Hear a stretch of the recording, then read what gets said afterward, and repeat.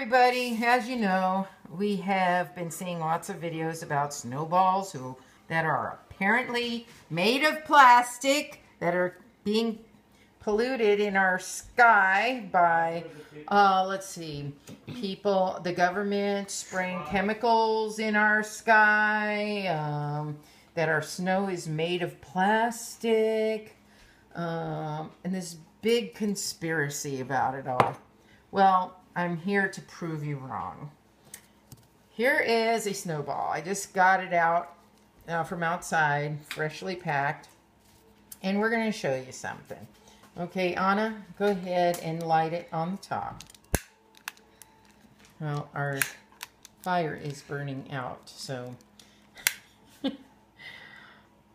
Now,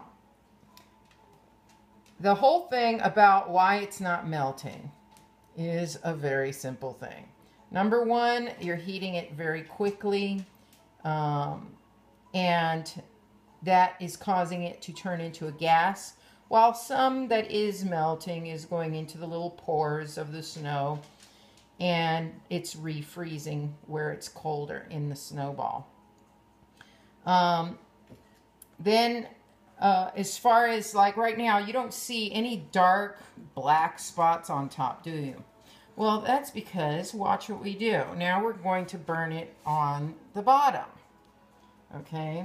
And when you burn it on the bottom, just like when you turn a candle to the side so you can reach the wick, then you start to develop soot, okay? That's from the carbon.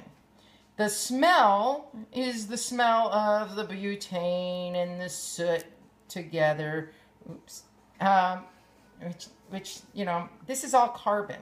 It is not plastic or anything else like that. It is not chemicals. It is carbon that you are seeing, I'm sorry, on the snowball. That's it. Do it to your candle. Do it to a piece of glass. You'll see the same black soot on there too. So anyway,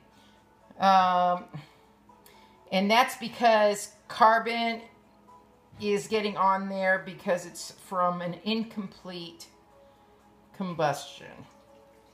So anyway,